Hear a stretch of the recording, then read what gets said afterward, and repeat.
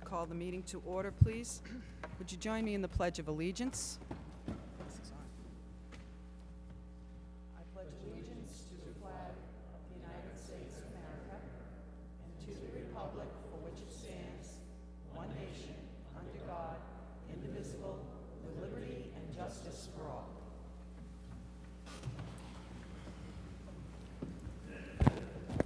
Can I have a roll call, please? Present. Councilor Langevin? Present. Councilor Marcucci? Present. Councilor Moriarty? Present. Councilor McDonald? Present. Councilor Nicola? Present. Councilor Peliquin? Present. Councilor Regis? Councilor Vandal? Present. 8 here. Thank you. Agenda item number 3, consider and accept Town Council meeting minutes of Monday, August 27th, 2012. So moved. Second. Could I have a roll call, please? Councilor Langevin? Yes. Councilor Marcucci? Yes. Councilor Moriarty? Yep. Yes. Councilor McDonald? Yes. Councilor Nicola? Yes. Councilor Peliquin? Yes. Councilor Vandal? Yes. Councilor Clements? Yes. 8 yes. Thank you. Agenda item number 4, Subcommittee Reports, A, General Government, and that would be Councilor Regis. I will read the minutes. A meeting of the General Government Subcommittee was held on Wednesday, September 5th in the Rice Conference Room. In attendance were Chairwoman Regis, committee members Councilor Langevin, Councilor Peliquin, citizen members Larry Spinelli. Also in attendance were Councilor Nicola, Councilor Moriarty, Councilor Marcucci, Town Manager Clark, Michael Janes, and Gus Steves. Chairwoman Regis called the meeting to order at 7 o'clock. Agenda item number 1, discuss memorandum to municipal clients regarding open meeting law, remote participation, and present to Town Council to adopt as part of municipality-wide policy. Councilor Nicola stated that she brought this agenda item to the subcommittee because I was approached by members of other committees, not by the Town Council. In order for other committees and boards to be able to do remote participation, it has to be adopted by the Town Council. Mr. Clark handed out the policy statement with the guidelines laid out by the state under Massachusetts Open Meeting Law 940 CMR 29, Section 29.10, remote participation. Mr. Clark reviewed the criteria as outlined by the state. Some of the participation rules include: 1, there must be a physical presence of the majority in order to have a quorum. 2, reasons for remote participation have to be personal illness, personal disability, emergency, military service, geographic distance. 3, all votes must be done by roll call. Mr. Clark said that if remote participation is adopted, the regulations must be followed by all boards and committees with no deviations. Discussion was held on the different scenarios that can develop with the use of remote participation. After discussion, no action will be taken. A motion to adjourn was made by Councilor Langevin and seconded by Larry Spinelli. Vote by a show of hands. All in favor, 4-0. Meeting adjourned at 7:45 p.m. Respectfully submitted, Evelyn Rivera, recording clerk.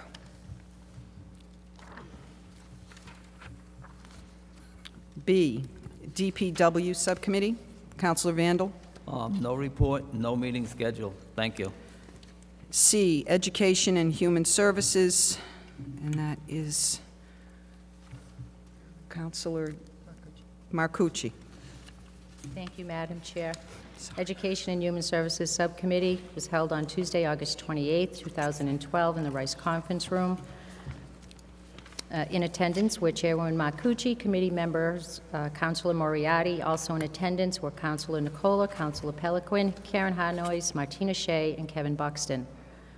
Chairwoman Marcucci called the meeting to order at 7:05 p.m. Agenda item number 1, discuss and vote to appoint Martena Shea of Southbridge to the Education and Human Services Subcommittee for a 1-year period, effective August 1st, 2012 through July 31st, 2013. Ms. Shea expressed her interest to become a member as she is a retired school teacher who has taught for many years and would like to be a voice for education and trash issues. Councilor Marcucci stated she is happy to have her on the committee and likes her education experience and appreciates her stepping forward and volunteering her time. A motion was made by Councilor Moriarty, seconded by Councilor Nicola, with a favorable recommendation to Council to appoint Martena Shea of Southbridge to the Education and Human Services Subcommittee for a one-year period effective August 1st, 2012 through July 31st, 2013. Vote by a show of hands, all in favor, 3-0. Agenda item number 2, discuss and vote to appoint Holly Christo of Southbridge to the EHS Subcommittee for a one-year period effective August 1st, 2012 through July 31st, 2013. Councilor Nicola stated Holly has been on this subcommittee in the past and has been very interested in the education piece as well as everything else and thinks she will continue to serve well. A motion was made by Councilor Moriarty, seconded by Councilor Nicola with a favorable recommendation to Council to appoint Holly Christo of Southbridge to the EHS Subcommittee for a one-year period effective August 1st, 2012 through July 31st, 2013. Vote by a show of hands, all in favor, 3-0. Agenda item number 3, discuss and vote to approve the Casella payment of $72,000 from the Recycle Bank transition account to continue to be used for further education and enforcement for the trash recycling program as outlined in the memo from James Morin dated 8/13/12. Karen Hanoi stated there were balances from the 2011 money, including $8,500 available for solid waste enforcement and $689 in overtime account and materials. Ms. Hanoi stated this is to continue the program with $36,000 for solid waste enforcement, that being Green Brown Consulting, $22,000 for salaries enforcement, and $14,000 for material supplies and advertising. Councilor Peliquin stated there is nothing else out there and she will not support it this year.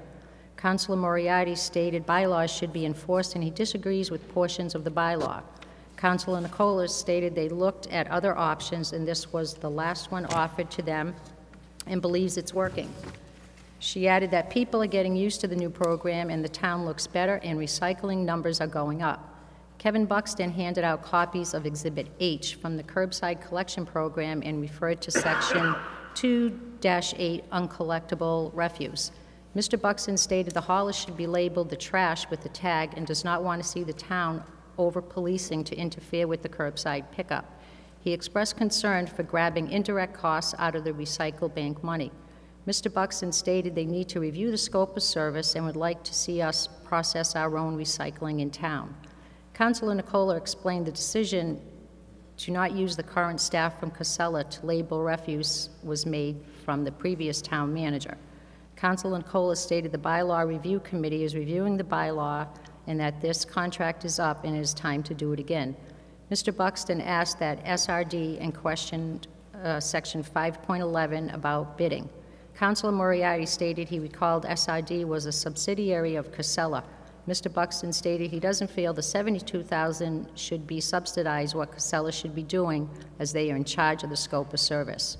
Councilor Nicola stated she was curious about SRD revenues but doesn't think it's enough of a draw for them. Mr. Buxton expressed interest in using the $22,000 towards a recycling rewards program. Further discussion was held that the money has also been used for education and enforcement, and the prior incentive program was not successful. Mr. Buxton stated there is a lot of further information that could be gathered and recommended as it is discussed before going to the Town Council.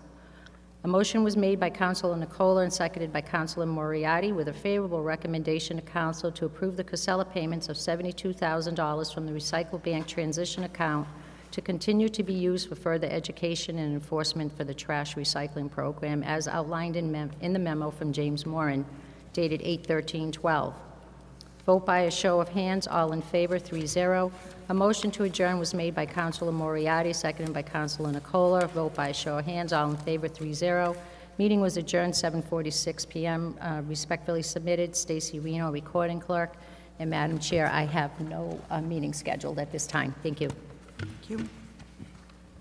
D, Planning and Development, Councilor Clements. Thank you, Madam Chair.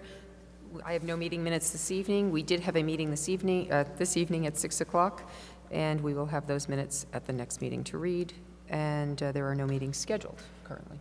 Thank you. E, Protection of Persons and Property, Councilor Langevin. Thank you, Madam Chair. I have no report and no meeting scheduled at this time. Thank you. Thank you. Agenda item number 5, Chairwoman's announcements. It's me. I have a few.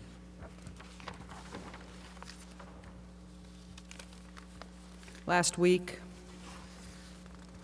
the town of Southbridge lost another member, a former police officer by the name of Wilfred Mataris, also known as Tarky Mataris.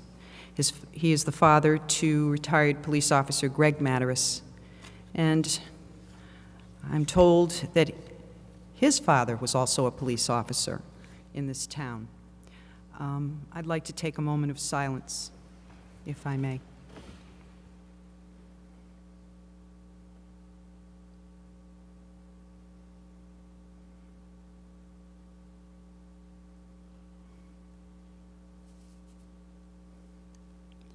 Thank you.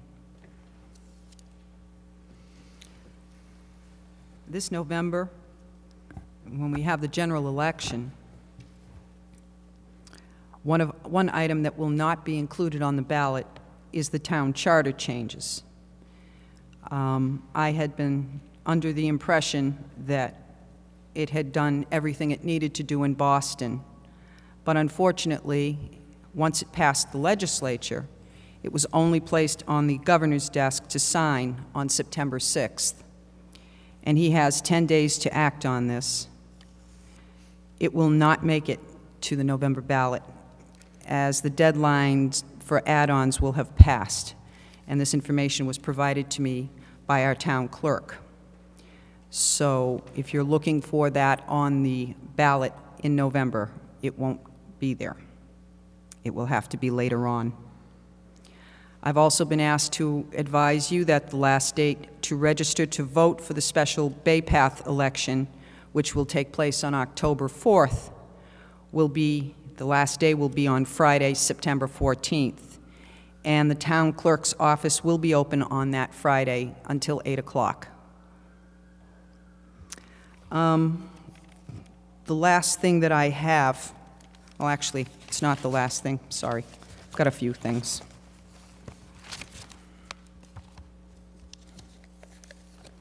I'm going to wait on that.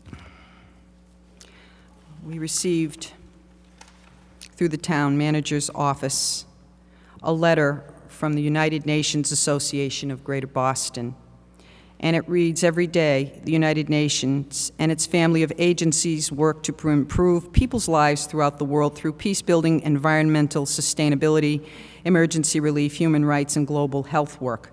We invite you to join us this year in recognizing the important work of the UN on October 24th, 2012, the 67th anniversary of the United Nations. Since 1947, every U.S. president, beginning with Harry Truman, has issued a proclamation asking citizens to observe this special occasion. This year's celebration focuses on the topic, the United Nations, Solutions for a Prosperous World. We hope you will recognize October 24th, 2012 as United Nations Day and ask other interested individuals, groups, or schools in your community to participate in UN Day activities." And they list a bunch of different suggestions: issue a UN Day proclamation, fly the United Nations flag, encourage educators to conduct model UN simulations, encourage libraries to show displays on United Nations. For our part, there is a proclamation here.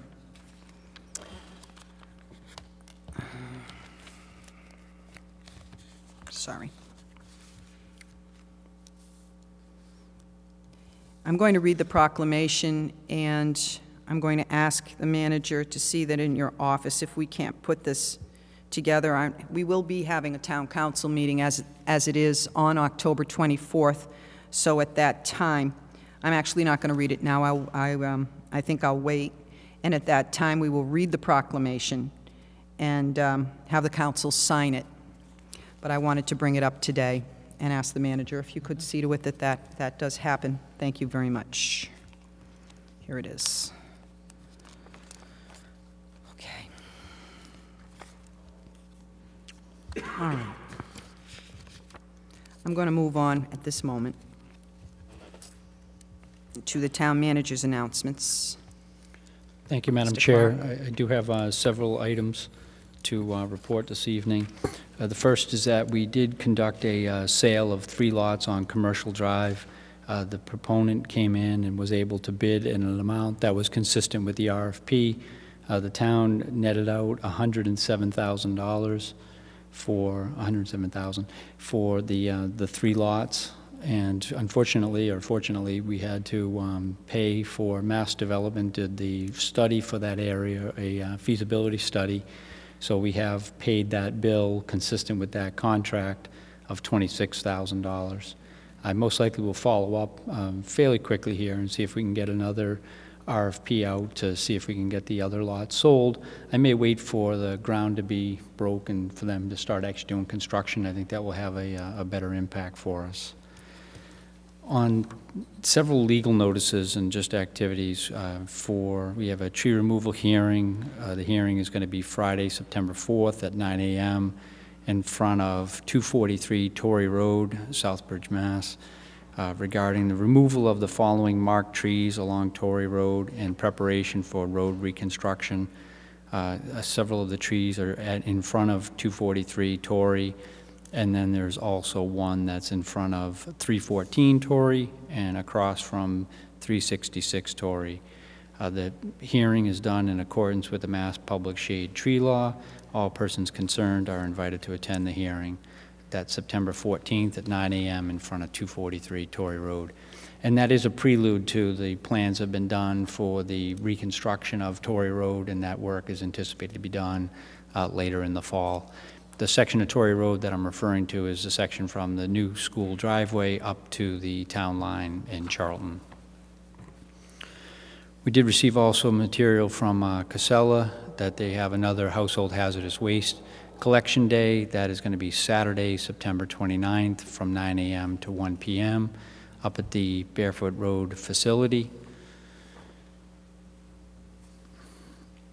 Also from Whitewater, we will be doing the semi-annual hydrant flushing. The Southbridge Water Department will start its semi-annual hydrant flushing program on Monday, September 10th, today at approximately 7 a.m. and continue daily for approximately 4 to 6 weeks between the hours of 7 a.m. and 3 p.m.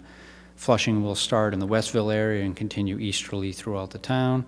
The procedure will include the cleaning of reservoir intake screens, flushing accumulated sediments from water mains, and testing the operation of each hydrant. Residents are cautioned that they should check the water before doing any laundry, as it could lead to some discoloration. You could check it by just turning on the tap and looking at it. We did also receive in the mail, I think a little bit just before, actually while I was gone, an opinion from the attorney, the Office of the Attorney General in regards to an open meeting law complaint. This was in regards to meetings that were held on September 12th. The question was the validity of the executive session. The conclusion is fairly brief, so I might just read it. For reasons stated above, we find that the council did not violate the open meeting law by discussing matters related to Fenwick-Bynum in executive session on September 12th, 2011, or by granting Fenwick-Bynum the rights guaranteed by executive session purpose 1 in connection with that meeting. We do find that the meeting notice for September 12, 2011 meeting and the verbal statement preceding the council's vote to enter into executive session on that date were not sufficiently specific to advise the public of the issues to discuss during that executive session. Accordingly, we order immediate and future compliance with the open meeting law and caution that future similar violations may be considered evidence of the intent to violate the law. So I think overall, that's a good report for the town, but as always, I think we need to try to be as specific as we can when we go into executive session. On National Grid, they're going to be doing some work. This is the natural gas side of National Grid. They're going to be doing some replacement work up at the neighborhood of 1 to 82 Hartwell Street and 199 to 206 Chapin Street. The work has a tentative start date of today with an approximate end date of September 24th. So if you do have any issues in that area, just be advised that they will be doing some new main work in that vicinity. And then just on the North Woodstock Road project, I know at one of the subcommittee meetings I was asked to kind of check on two things. One was the North Woodstock Road project has, for all intents and purposes, stopped. They did run into contaminated soil issues, so those issues will have to be resolved before the bulk of the work continues. So contaminated soil is the reason why that project has stopped. At this point, too, it's anticipated that that costs will be borne by the state, not necessarily by the town. But just not great news. The second one is I did go up to the state pool on Friday, and they were working away. They do have, this is still a work in progress, and I wasn't able, we put in a call to the gentleman from the state. We have not received a return phone call yet, but that work is progressing, and there was activity up at the pool. Unfortunately, I had kind of a tight time window, so I didn't get a chance to talk to the workers to see what the status was. But they had about 2 crews out there working on it. And then the last item I have is that we probably almost a year ago, we were requested as a town from a law firm out in Missouri to participate in a damage settlement claim against the against the U.S. government in regards to the railroad and some of the easements that the town had. In my absence, Karen Harnoy's attended that meeting. It does appear that there is some settlement discussions and that the town may receive some payments for the easements that were inappropriately taken by the federal government when they acquired the railroad from the railroad. That is something that is in the works. We don't have yet a timeline for when we may receive the money, and just in terms of order of magnitude, we're talking about around approximately $20,000. So I thought that that's somewhat good news, but we may have to wait to see what the final outcome is going to be. And that concludes my comments this evening, Madam Chair. Thank you. Thank you, Mr. Clark. Agenda item 7 this evening is some presentations.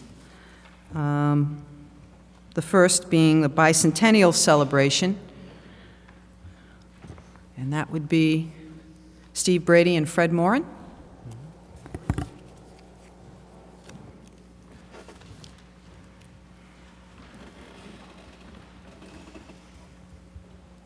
Madam Chair, Councilors, Town Manager.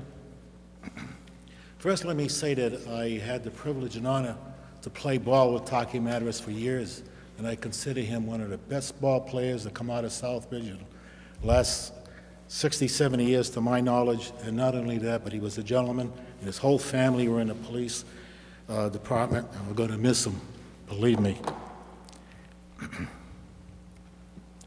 The 2 historical committees in town last spring got together to start formulating some kind of plans for the bicentennial.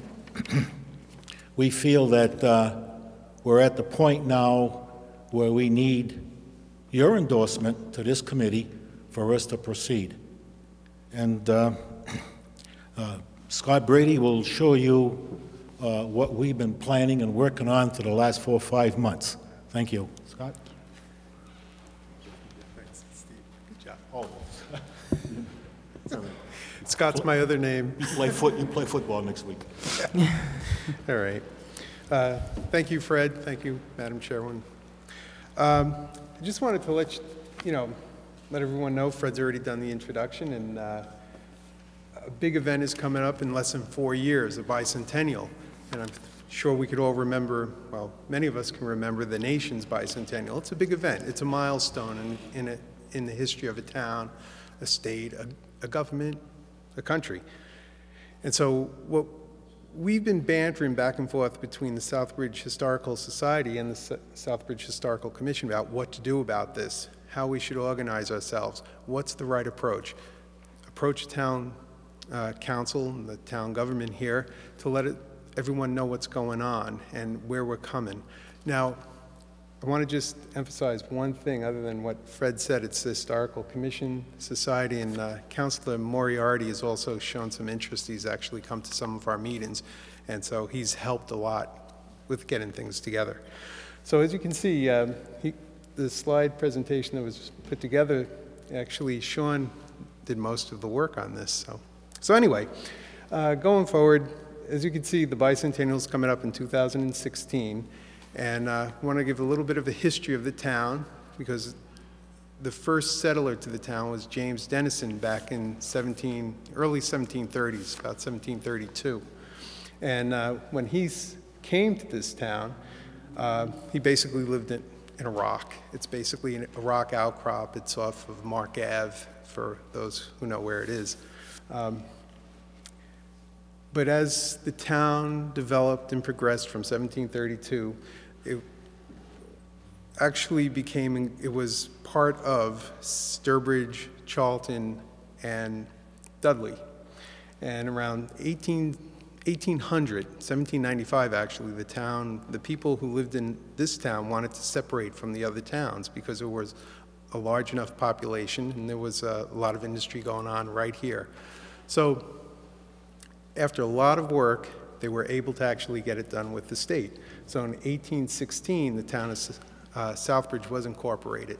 And at that time, as you can see, James Madison was president of the country. We had just come off the War of 1812, and it was exciting times for the whole country, as well as our area.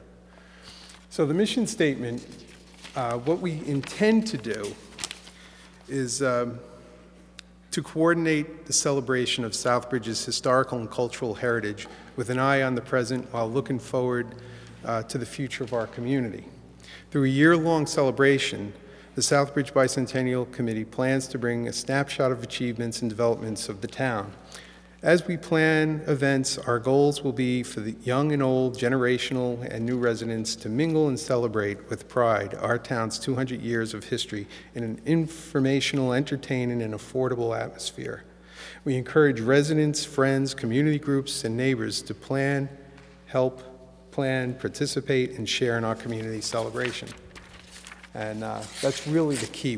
We want everyone to be involved. It's not just one small group of people. We need to have everyone involved in this. We need to have all the civic organizations, all the schools, everyone should have a piece of this because we're all part of it. Now, the vision and goals of our little group is to inspire our community to shape the future by preserving the past. The Bicentennial Committee's goals include the celebration of the incorporation of Southbridge 200 years ago, create awareness, civic pride, and community involvement among citizens of all ages to the unique roles Southbridge has played in history. We want to celebrate the various immigrant groups and cultures that have played a role in Southbridge's history over the past 200 years and create lasting memories and legacy projects. One of these projects has already been brought to us by Senator Moore. He wanted to send us a copy of the original acts of incorporation for the town that's held in the archives in Boston. Unfortunately, they're in such a serious state of decay that they need to be restored before they can make a copy of them. And of course, the archives doesn't have the money for that. So that's one of the projects. Anyway, the structure of the Bicentennial Committee will be led by an executive committee consisting of a chairman, vice chairman, secretary, treasurer, and others, and supported by several subcommittees made up of local residents, leaders, and business people. Some of the potential subcommittees include a revenue committee, a participation and recruitment committee, a hospitality committee, a publicity and advertising committee, a special events committee, and a legacy projects committee. The organization of this committee will be based on what was done in 1966 for the Sesquicentennial. And for some of you who may remember that was a huge group. And there's a book that's available at the library. It's the Sesquicentennial book. It's a black book, and it details all of the information about that celebration. And it shows some of the things that were required to make that effort succeed. On the left side of this slide, you'll see the layout of the original group that was part of the Sesquicentennial celebration. There were over 100 people in that committee, all sharing in different goals and different achievements to make the Sesquicentennial a success. So this kind of commitment will be required for the 200 years, for the Bi-Centennial. And those interested, if anyone's interested in joining our little committee, we're going to be having an organizational meeting on Thursday, September 27th at 6:30 p.m. at the Piapi Room in the Jacob Edwards Library. That will probably be the first of many meetings to get everything together and get things moving. So we'll be looking to really formulate the committee at that point. Once the committee is put together and we get everything rolling, we're going to be planning events and celebrations.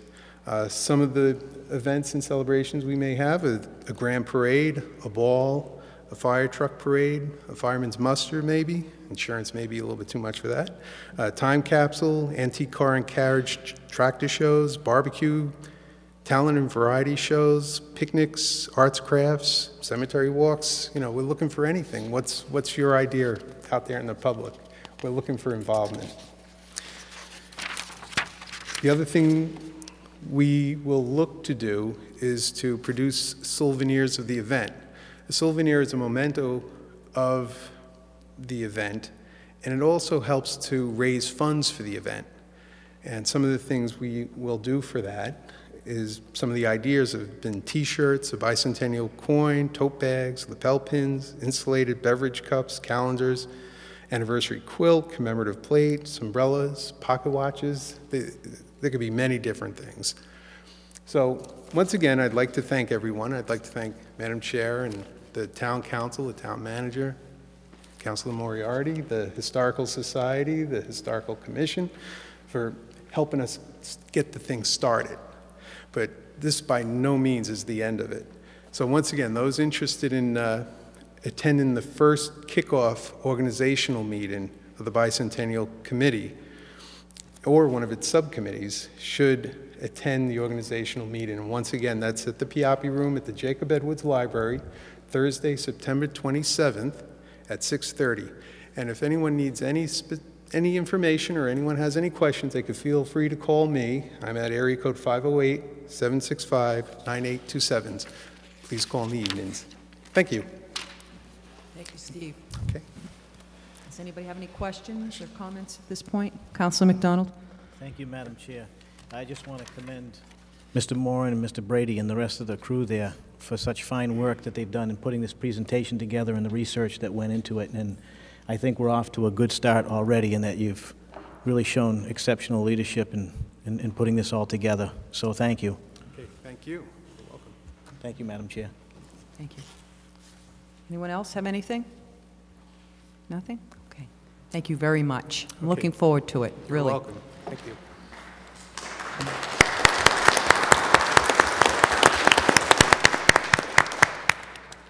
I am old enough to remember the sesquicentennial. I still have memorabilia from it. Wow. That's great. Okay, the next item was ASPIRA, and I guess that's going to be postponed this evening. We're going to move on to our presentation of one of our department heads, and that would be Melinda Ernst-Fournier, who is our treasurer-collector. Good evening. Good evening.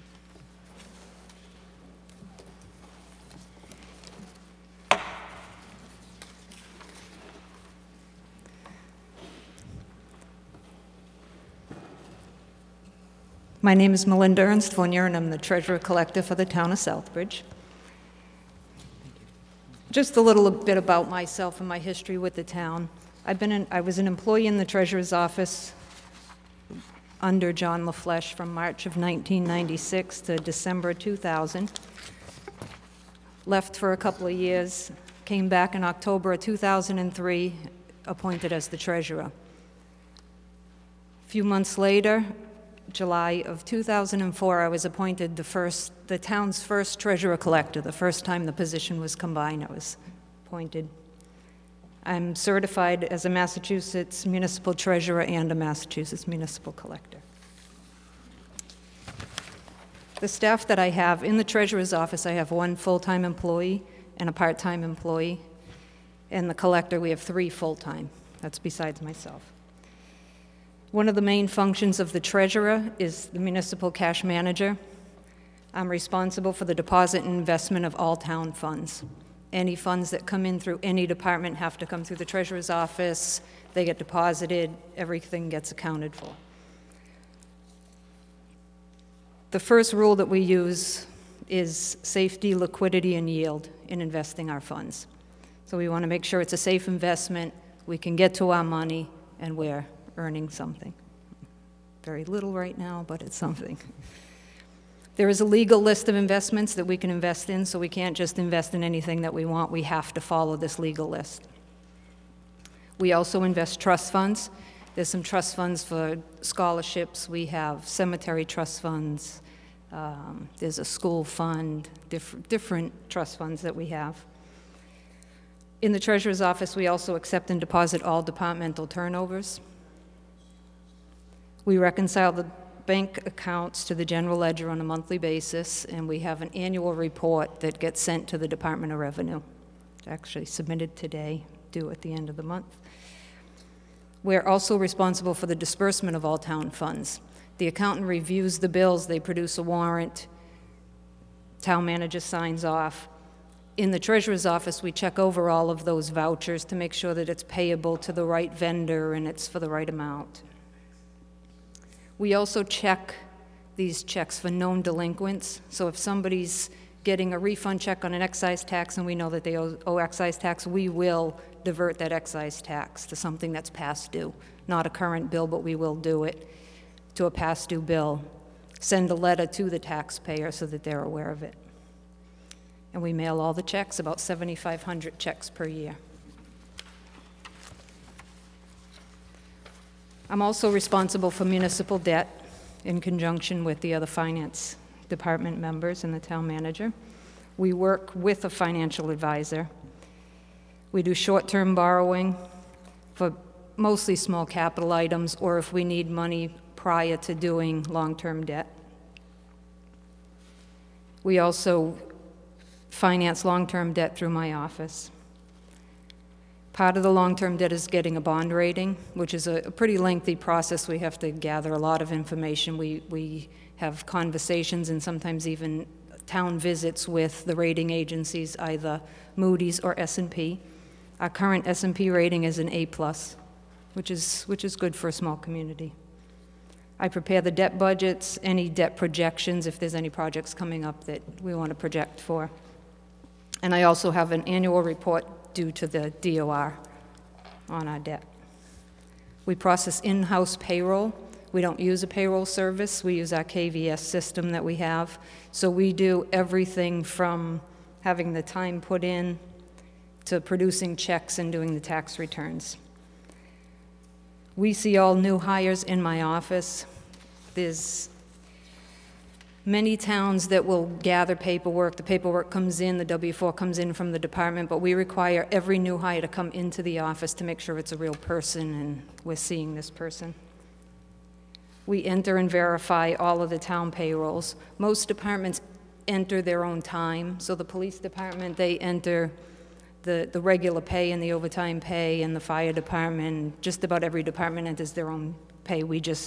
They print it, sign it, we verify all of the time and make sure it's going to the right account and the right rates of pay. Departments cannot change the rate of pay. We can only change the rate of pay. The only thing they can do is enter hours. We assist the school department in the processing of the school payroll. They enter their time, they print us reports, and that's where it ends. We print the checks, we do all of the tax returns. We print about 10,200 paychecks a year, and we also upload direct deposit.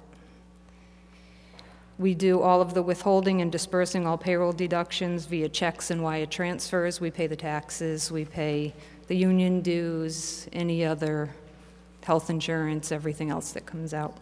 We also process the quarterly, annual tax returns and issue all W-2s. We also handle the bulk of the benefits administration for the town and the school department. I participate in obtaining and analyzing quotes for all the benefits in conjunction with the town manager. We administer the health insurance for all employees and retirees. When you work for a municipality, the town has to contribute to health insurance. The minimum contribution for an active employee is 50%, and the town is at the 50% contribution. So for a family plan, the town pays and the employee pays $767 a month, and each employee pays, an individual would be $295 a month.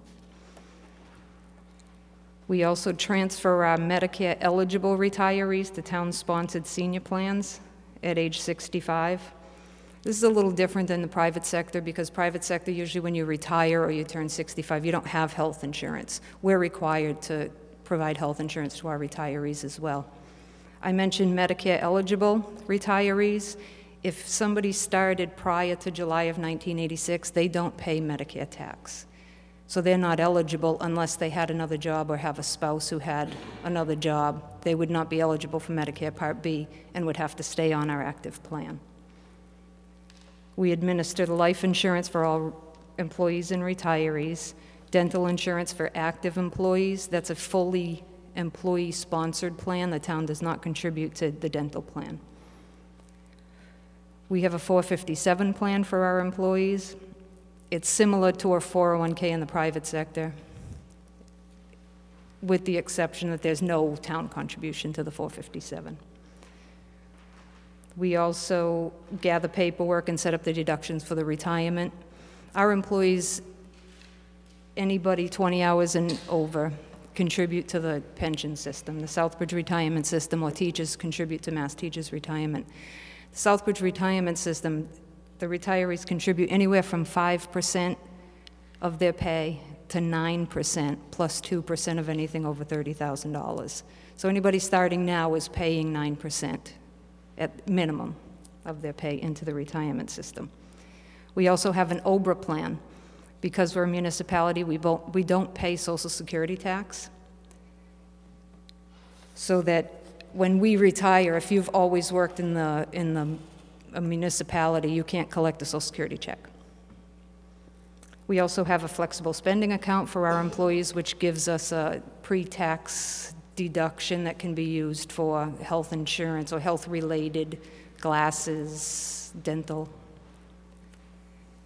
And through the MAIA program, we have our insurance with MAIA. They offer an employee assistance program, so we gather the information and we give out the information, send out periodic newsletters for the EAP. Some of the miscellaneous things we do in the Treasurer's office: Southbridge Retirement System. Statutorily, as the treasurer of the town, I'm the treasurer for the retirement system, which is a separate entity. It has its own tax ID number. It's part of the town, but not really part of the town. And I also serve as the town manager's appointment on the board. We administer or keep the postage machine. We do the maintenance, buy the supplies, and fund the postage machine for all of the town departments here in the building. We do the property and liability insurance. I participate with the town manager in obtaining and analyzing quotes. And in the treasurer's office, we act as a liaison for all claims for town buildings, vehicles, any vehicle claims. Some of the professional liability claims are also done through my office. The only workman's compensation is not. This is the fun part, the tax bills, part everybody's waiting for. In the tax collector's office, we print, mail, and collect tax bills. Each year, we send out about 5,533 tax bills. Real estate and personal property tax bills are mailed twice per year in June and December, but they're due quarterly. So when you receive a bill at the beginning of July, that bill is due August 1st and November 1st. The bill that's mailed at the end of December is due February 1st and May 1st. If they're not paid by the due date on both real estate and personal property tax, demand bills and the fees are only added once per year.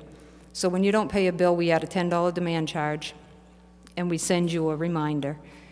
On the real estate and personal property, that's only done once a year after the May quarter, after the last payment for the fiscal year. In fiscal 12, we mailed 668 real estate demand bills, which is 12% of the number of parcels. Personal property, there was 104 demand bills, 26%. If after demand a real estate bill is not collected, we would start the tax title process. It's not immediate. It's usually about 6 or 8 months after that. We would send a reminder letter, and then it gets advertised in the newspaper, and then it goes into tax title. We actually file an instrument of taking, and it gives the town title to that property. So we actually have title, and then I'll talk about foreclosure a little bit later on. Personal property, if that's not collected, it's sent off to the deputy collector who tries to help us collect that bill. Water and sewer bills, we mail 17,233 water and sewer bills per year. They're mailed quarterly and due quarterly. They're due at the beginning of September, December, March, and June. Those bills, the demands are usually mailed 10 to 14 days after a due date, but because of the meter program, a lot of people have been experiencing higher than normal bills. When you get that new meter, you get like an extra month's usage in there. So we've extended that demand period. We don't do the demands for 30 days. We'll probably follow through with that for this billing that was just due last week, and maybe one more, and then we'll go back to the demand bills that we mailed, 4,123, which is 23% of the bills issued got a demand bill.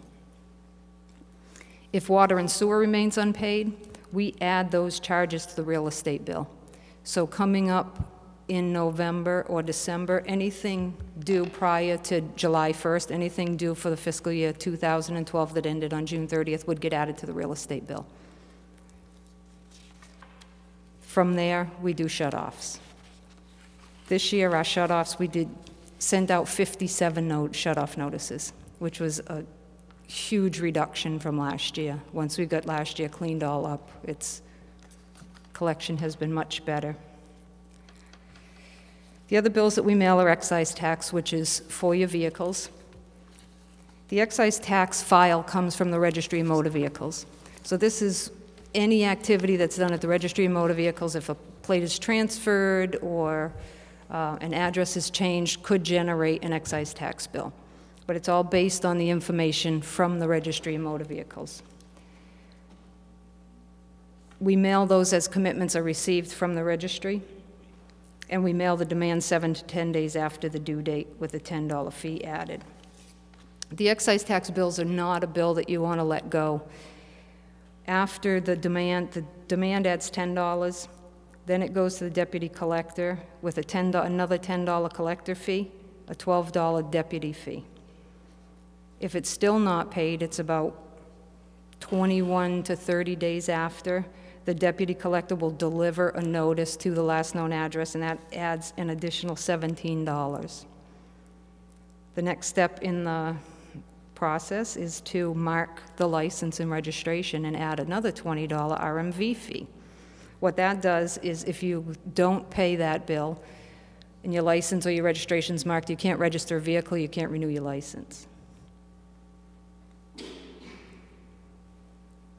Most other bills, excise tax bills, we do not accept partial payments. You have to pay that bill in full. With all of the bills that I just mentioned, we process over 50,000 transactions a year through the collector's office. Failure to receive a bill doesn't invalidate the proceedings for collection. So if you don't get a bill and you know that excise tax comes out every March or is due every March, you need to seek out that bill. Just because you did not receive the bill doesn't mean that you don't have to pay that demand fee or the interest. Almost everything that we do, especially in the collector's office, it's all governed by Mass General Law. We don't have a lot of flexibility, and I know sometimes there are frustrations when taxpayers come in, but we need to follow the law. The law is as it's written, and we also issue refunds of overpayments through the collector's office. We would generate a voucher for the accountant. Real estate and personal property, we would issue a refund after May 1st or upon request. Water and sewer is upon request because there's always going to be a new water and sewer bill for that property. And then the excise refunds, because that's a one-time bill, it's not an ongoing bill, we issue that. We look at the overpayments every month. One thing on the water and sewer bill, and I hear it a lot, a lot of people think that the water and sewer bill stays with the property owner, like your electricity bill would. That's not the case. The water and sewer stays with the property, and just because you just bought the property doesn't mean that if there was an outstanding water and sewer bill from the prior owner that didn't get paid off in a sale, that doesn't mean that that water and sewer bill gets mailed to the other person. It's the responsibility of the property owner, and it will get added to the tax bill for that property. We also have people who would request that a water bill get mailed to a tenant, or a tax bill get sent to a tax service or the mortgage company, and I always try to push people away from that, because it's your responsibility as a property owner. If your tenant runs up a $10,000 bill, which we have seen, it's going to end up on your tax bill. We also had somebody who didn't know that her mortgage company didn't pay her taxes. So I advertised her in the paper, and that's how she knew that a whole year's worth of taxes hadn't been paid. So I would always say, get your own bill, forward it to yourself, to whoever needs to get that bill. The tax title process, that protects the town's interest in the property. There's only a certain period of time that we have to put the lien on the property before we can't put a lien on the property. We do it every year. The unpaid real estate taxes are advertised in the news. An instrument of taking is filed, which gives us title to the property. We do offer payment agreements, and that's required by law. We have a certain, depending on the balance of the tax title, we have a certain length of time that we would allow a payment agreement. The next step would be a foreclosure. A foreclosure can take 6 months to several years. I've yet to see any foreclosure take 6 months. All parties of interest have to be served notice. Right now, we have one that was filed in 1994 and 1995, and they're still trying to find the parties of interest. The owner of the property died in 1927, and now they're trying. Tax title has priority over most other liens, such as a mortgage. Anytime we put a property in tax title, we send notice to mortgage companies, because more than likely they will pay it, because they know that our lien is a higher priority than theirs. Other things that we do in the collector's office, we bill and collect the cell tower and property leases on a monthly basis. I think we collect 6 different lease payments on that cell tower behind the fire department. It's all subleases through Crown Atlantic. So we bill and collect those. We collect cemetery fees, sewer and water connection fees, septage hauler fees, which is some of the sewer services in the area pay to use our sewer department to dump their trucks. We collect betterments, parking tickets, parking permits for a couple of the municipal lots in town, driveway permits.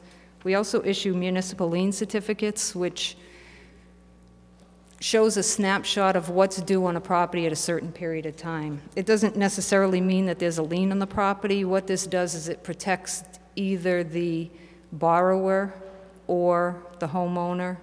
If you're buying a property, you want to see what's owed on that property, and they'll file that at the Registry of Deeds to show that it was clean, or that they paid what they needed to pay before a sale went through. We also sign off on permits. So mostly the inspections department will have anybody applying for a permit bring the permit to the collector's office to sign off on it, to show that the property and the property owner and also the contractor is in good standing with the town. We produce a list every November that we give to the department showing anything outstanding over 1 year old. So they have that list, but it changes every day, so it's tough to keep up with. That's why Nick has them come in to sign off on the permit. I think that's it. Thank you very much. You're Does welcome. anybody have any questions? Thank you very much. You're welcome.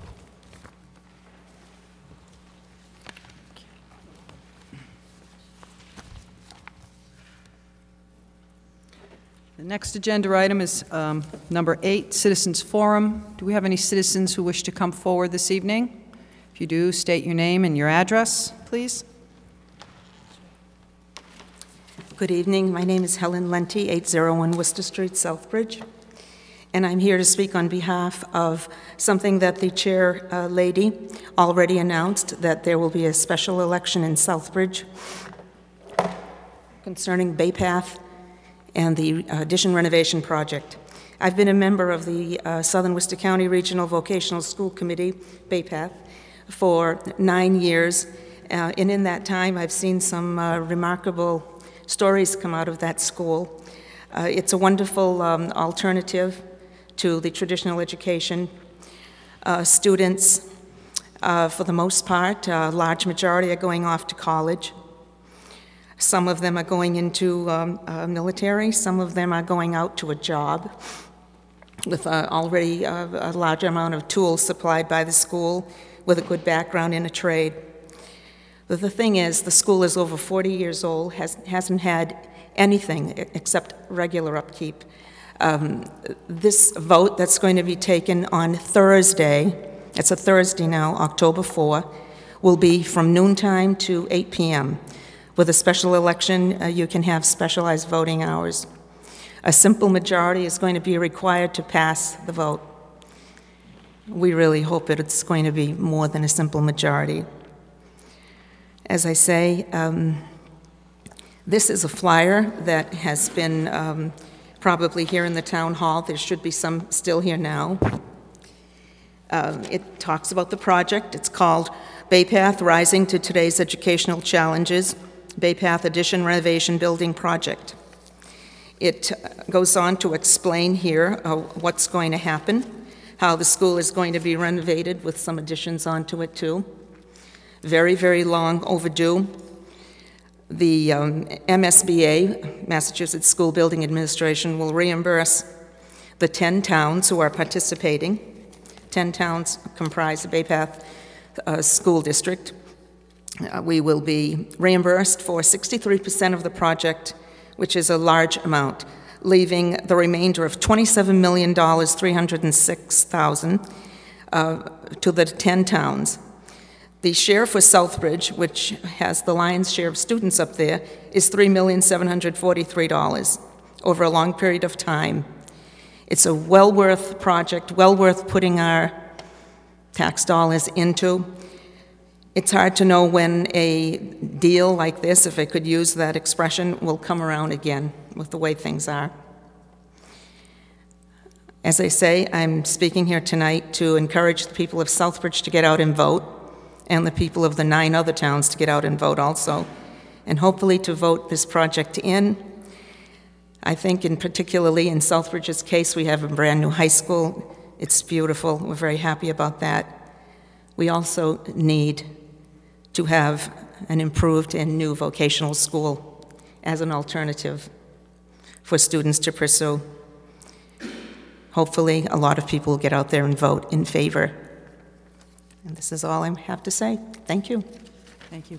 I think the manager has something he wants to add. Just, Madam Chair, and just make sure I have this right, that I think it's important for folks to know that we did have a town election and the townspeople did pass that here in Southbridge. Yes. What that town election actually did, though, was really 2 components.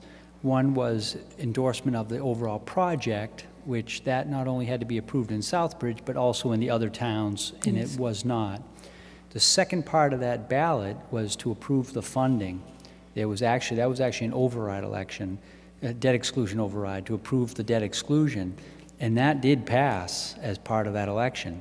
So we have the funding in place for the town of Southbridge to meet the obligation to go forward with this project. But I think it's important for people to know that it's not just the one town, because I believe, if I have this right, that it's the accumulation of all 10 towns yes. on the vote in regards to whether the project goes forward or not. Exactly. So a significant vote in Southbridge could have ramifications throughout the district, positive ramifications throughout the district. It will be a simple majority of the total votes of the 10 towns. And I appreciate your explaining that to the people. As I say, I'm not a financial wizard.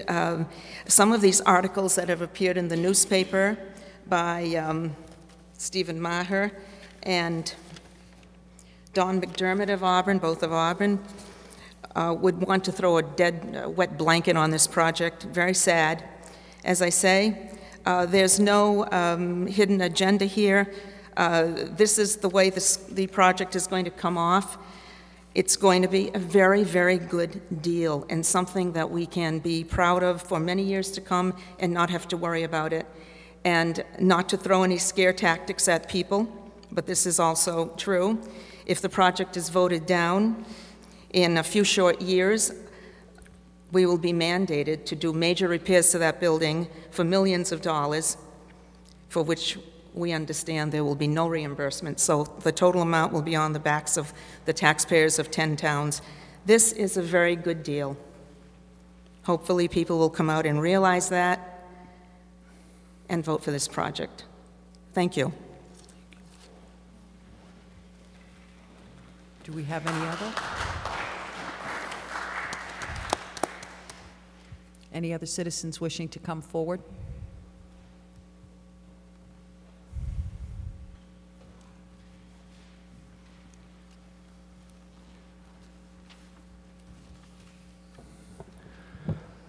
Good evening to the Town Council and citizens of Southbridge. I appreciate the time to address the council tonight.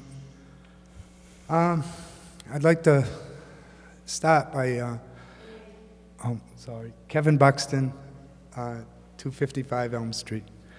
I'd like to start my comments tonight about a few comments about the cable access television. I appreciate the fact that over the years, maybe whether famous or infamous, a lot of citizens in town recognize me from my comments during Citizens Forum. The far majority of them appreciate my efforts. And I do my best to confront those people who maybe have some negative comments about recycling or our landfill project and clarify some misunderstandings. And for the most part, I'm considered the guy that's always talking about recycling and not trash, and I appreciate that. I'd like to compliment the cable access on their new programming on all 3 channels, 11, 12, and 13. Today I was able to catch a section on a program on channel 11, and at first I thought it was Bill Gates doing a Microsoft presentation, but it turned out to be our school superintendent doing a very informative project on a big stage with a big screen, looking like Bill Gates or Steve Jobs doing the latest iPhone release. I appreciate the fact that the school now has a channel that they can get their programming through. The government channel is very important to people because not everybody may watch this meeting live, but over the course of weeks between meetings, people usually catch the reruns. And I've had a lot of people recently say, oh, I saw you on council, and actually they saw me during Councilor Clements was nice enough to do the recycle information program, and actually it's been quite a while since I came before council. I'd also appreciate the Channel 13 programming. It's really good to see citizens involved in producing public broadcasting. Entertaining as well as informative. And like I said, I appreciate all that. I'm sorry to see in the recent charter reprogramming that C-SPAN was moved from, I can still receive C-SPAN through a cable box, but if I have it on my cable-ready TV, I'm no longer able to receive it. this close to a national election, I really think C-SPAN is an important area, and I realize the council has no control over that. I'm just merely expressing my concerns, and maybe Charter can get it back to a low-tier station so that cable-ready TVs get it. You don't have to have the additional cost of the box. And like I said, I thank the cable access and the town for getting the information out of their town council meeting. When we consider open meetings, this is the real open meeting where you're not sure what the attendance is. You have the attendance of the audience, but you're really not sure how many people you're reaching. And I think it's great that we do it. I also appreciate the recent comments by councilors on the quality of not only the program going out, but the quality of program for those people in the audience and yourself who have emphasized that, geez, you know, we might need to work on the sound system because we're not really hearing each other. It also shows that you too see the benefits of cable access. In recent meetings, there's been some discussion about sidewalks, condition of sidewalks. Councilor Vandal recently made mention of the weed situation with our sidewalks. Personally, I know sidewalks quite well. I don't drive. I do a lot of walking. Not because of... Hold on for 1 second, please. And 5 minutes are up. Does the council wish to give Mr. Buxton another 5 minutes? Okay, all in favor? 3 minutes, go ahead. Thank you. I do a lot of walking, and the condition of the sidewalks gets noticed by pedestrians more than people driving by. As a handicapped person who doesn't drive, I've also had an occasion to walk alongside a handicapped person in a wheelchair. And to somebody who walks, even on a good sidewalk, the small imperfections that we don't notice, we step over with a handicapped person, it's quite noticeable that they're jostled about their seat. But the recent situation with weeds, I'll agree, it is a problem. Recently, my own house on Elm Street, I really don't have a problem. I have a friend who has about 125-foot frontage, and I recently cleaned up about 25, 30 feet of that by pulling the weeds. Within 2 weeks, the weeds came back because, after all, I just pulled the weeds. As a person with available time, I really should have taken the shop back and removed the dirt the weeds were growing in. I might have gone a step too far and maybe filled in the cracks with cement, but doing that type of work is, the D.P.W. could come by and say, thank you very much, you just made this, you know, maintenance-free for another 80 years, or they could say, you messed up our sidewalk and now we have to fix it.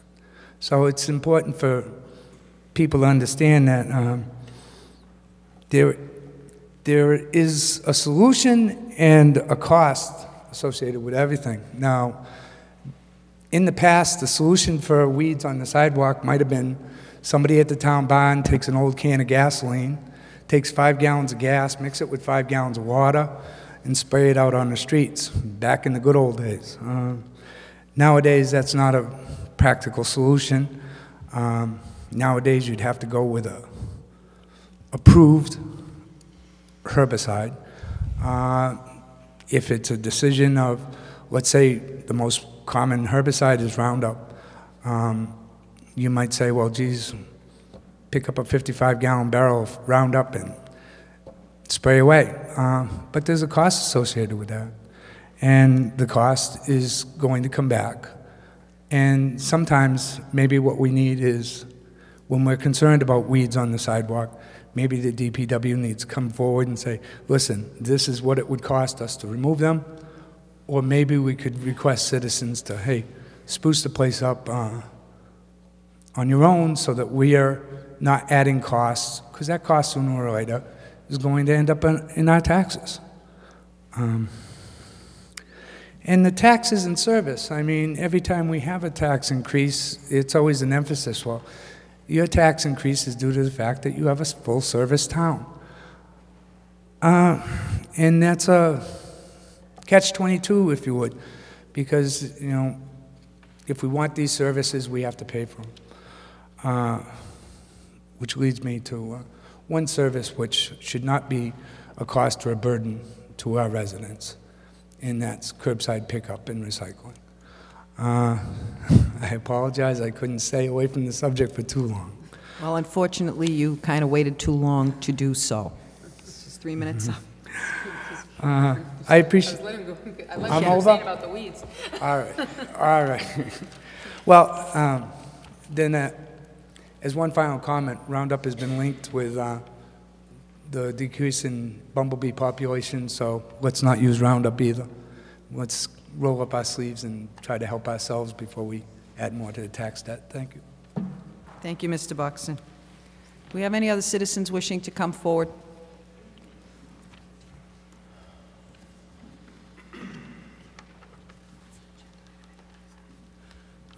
My name's John Pulaski, Old Woodstock Road. That's where I live. And I came here to speak about something else, but Mr. Buxton just reminded me of something that I've addressed to this council 2 or 3 times over the years. I think of it every time I drive down by the bridge that goes up by Dresser Hill. And now that Woodstock Road is cut off, I go by there more often than usual. And it's simply, and it may be the state, it may be the state's responsibility. I'm not sure. I've heard it was a state, I've heard it's a town. Well, often in government you ask one branch and they'll point at the other as being responsible. There's an area about 50 to 70 feet where there's no sidewalk. And that's worse than having, you know, weeds to trip over. And it's in between what is arguably the most intense retail area in town, Big Y Plaza, and what may be the most intensely populated in terms of people per acre in town, possibly, Brookside Terrace. And not every time, but at least 1 out of 3 times, I see someone walking along there, sometimes people with strollers, sometimes with people with strollers at nighttime. I don't think they should be doing it. And they're actually, to avoid going on the dirt, they walk along the area that's a highway. And this era of text messaging and cell phones, yeah, people aren't supposed to text message or talk on their cell phone, but let's face it, people do. I think it's an accident waiting to happen. Now, perhaps I have found the ladies and gentlemen that are working for the construction company that are removing the bridge on Woodstock Road, they're exceedingly pleasant people to deal with. They like to talk about what they're doing. They've been good neighbors. Perhaps they'd be willing to just, you know, they're making a lot of money. Maybe they'd be willing just to put in a sidewalk, you know, just put in some asphalt. Because there's some little piles of asphalt just sitting along the side of the road there that, you know, that could have perhaps taken care of 20% of the need. But it really, I doubt it would cost more than a few $1,000s. I offered earlier in the spring at a subcommittee meeting just to put I even bought them, 24 big calendula plants, just to have a visual separation so that drivers would notice. But that's not why I'm up here. I think the town has the ability, if it is the state's responsibility, to do something about that.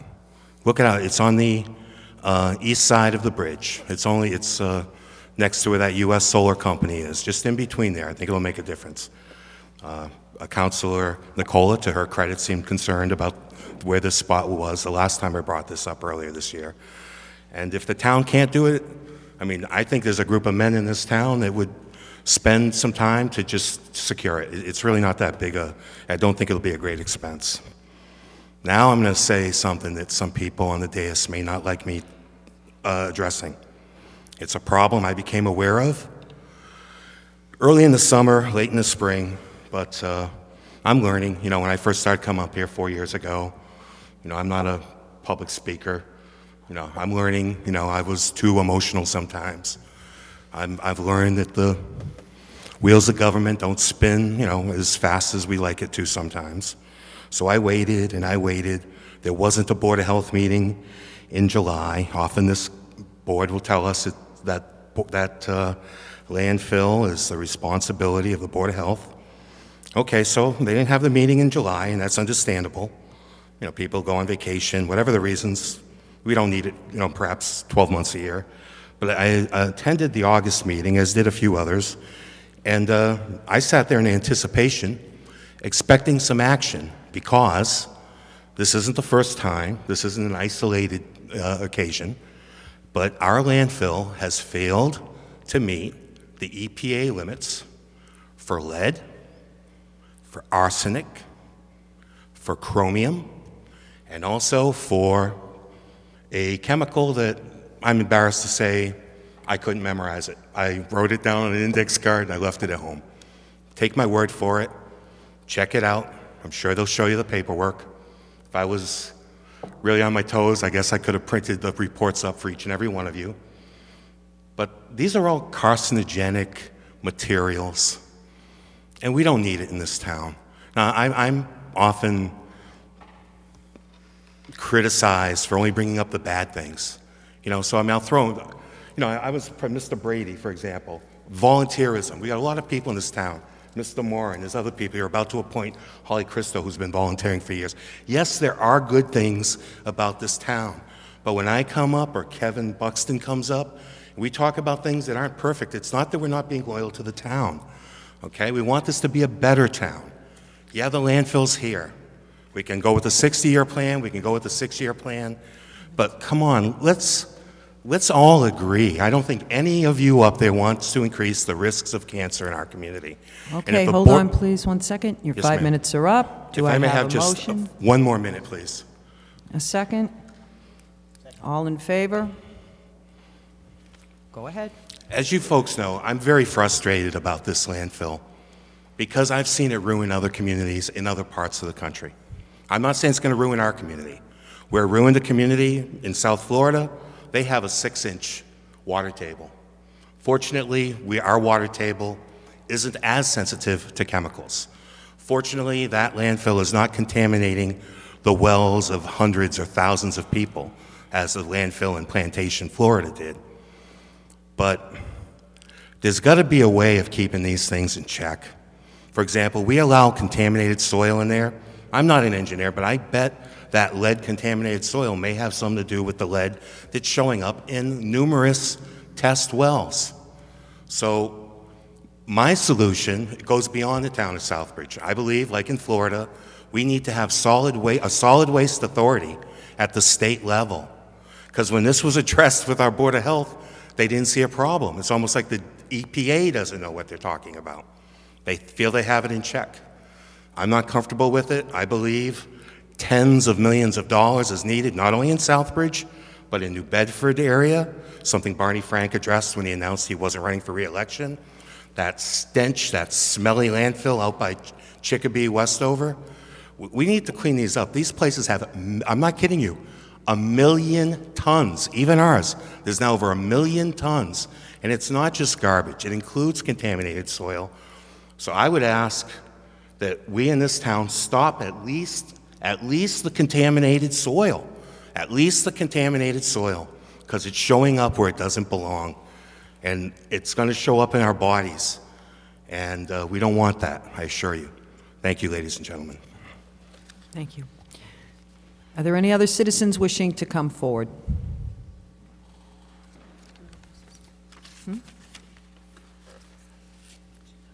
Did you want to address the sidewalk issue?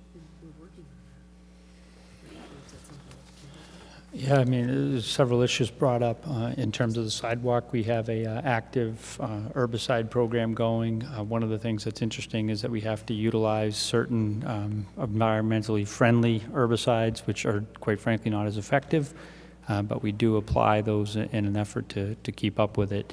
On the sidewalk, specifically the sidewalk down by the Big Y, that is slated to be done. We are going to do that ourselves, even though it is on state property. We understand that. D.P.W. is trying to get to the list of different things to get accomplished, and we are trying to get some of those things done. And we'll try to find out a timeline for that, because I know we've said in the past that we will do that, but I'll try to get a better timeline for the council. Great. Thank you, Mr. Clark. Okay. Moving along, we have some appointments and a couple of votes prior to Councilors' Forum.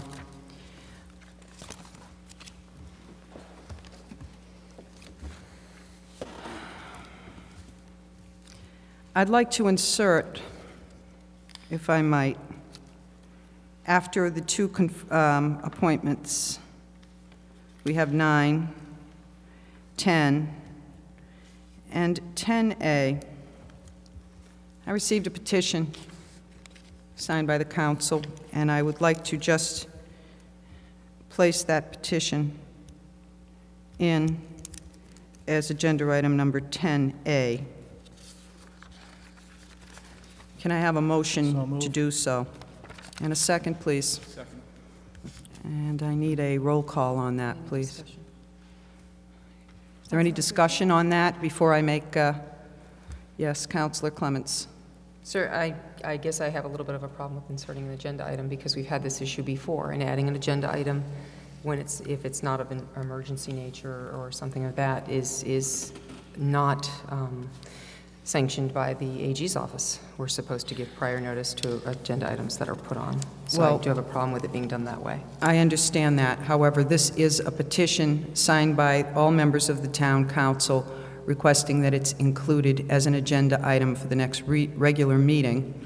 And as it stands, I mean, I'm going to entertain a motion that it is not discussed but goes to a subcommittee, but I mean, that's neither here nor there. Because it is addressed to me and is signed by the 9 members of the council, I feel that it does need to go on.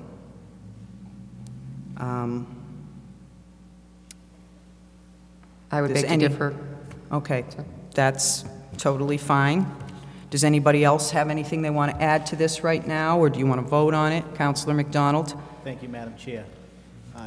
I'm in agreement with Councilor Clements in that, depending on what, I don't know what the timestamp is on the petition, but depending on what it is, in thinking back to the verbiage that's on the website for the Attorney General's office, it says that cannot be reasonably anticipated, and if there was a significant number of hours exceeding 48, I would think that that would be something that would say it was reasonably anticipated. It could have been included in the agenda originally, that it is probably more prudent to wait until the next scheduled meeting of the council, in my opinion, and I would be opposed to sending it down to subcommittee because the whole purpose of having this added as agenda items to vote on, and it's been vetted, but that's just my opinion. Thank you, Madam Chair.